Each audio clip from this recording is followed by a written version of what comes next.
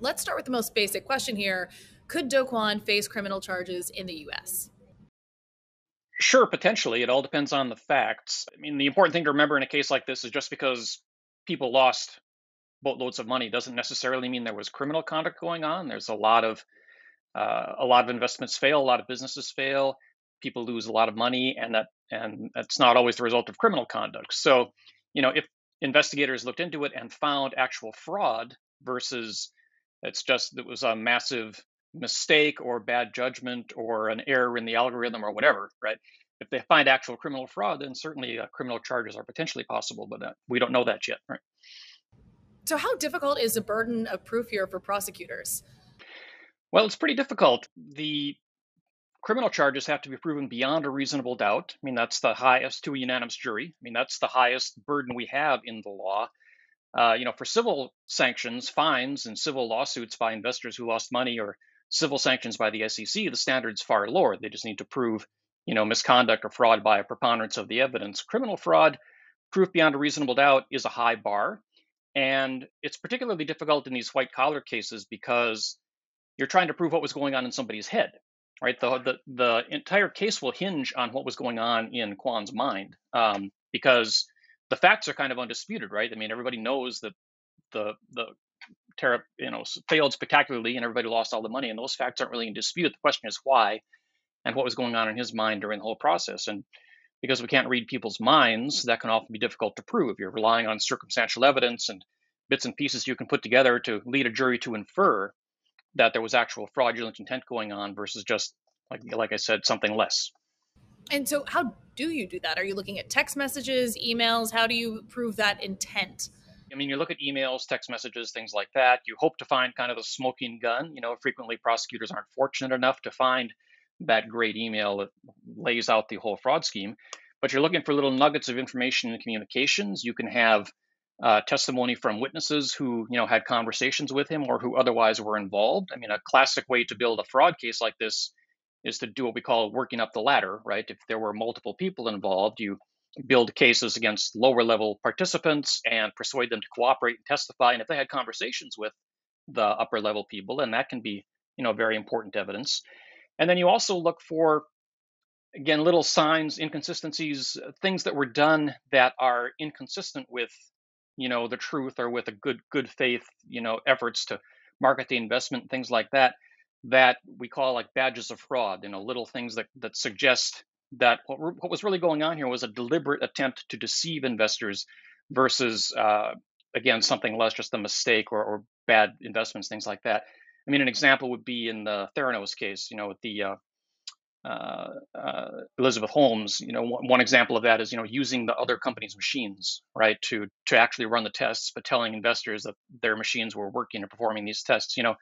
Things like that are pretty suggestive of an intent to actually deceive and defraud, steal people's money, versus just, again, misjudgments or mistakes or other lesser forms of misconduct. Now, you spoke about this earlier, but outside of criminal charges, are there potential repercussions from the SEC, whether that's fines or penalties, or is this more the domain of the CFTC?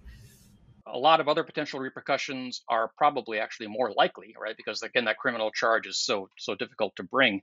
But there can be civil sanctions from regulatory agencies like the SEC, the CFTC, and civil liability from lawsuits, right? I mean, investors who were burned can certainly pursue civil claims and try to get damages, get their money back. And again, that's probably, much more likely than potential criminal charges, given that the standard of proof is lower. So, frequently in these kinds of cases, the appropriate remedies end up being civil and regulatory and administrative and actually not criminal. I mean, how bad could the fines or penalties be from the SEC? Like, what's the worst case scenario here for Do Kwon?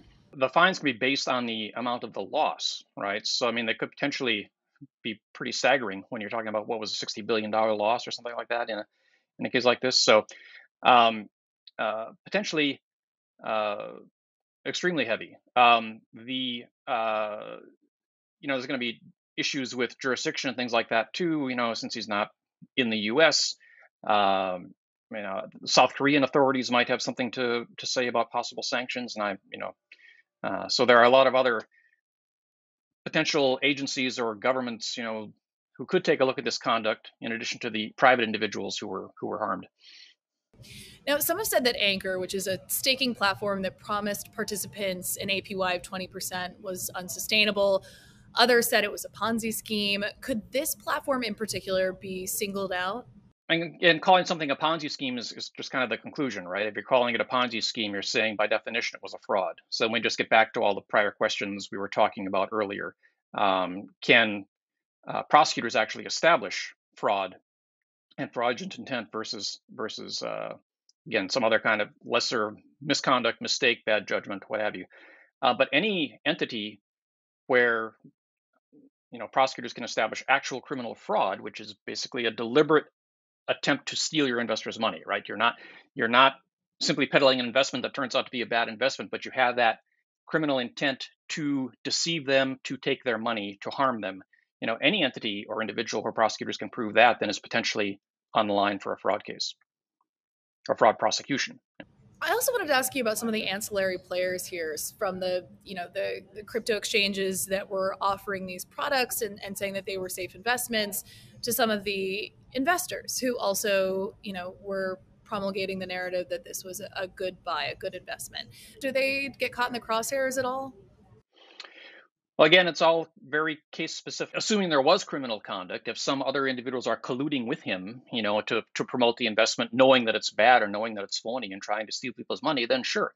If people are just promoting it because they were taken in and believed in it and were deceived like a lot of other investors, but they don't have that subjective intent themselves to actually try to harm anyone, then no. So it's all very fact specific and individual specific, right?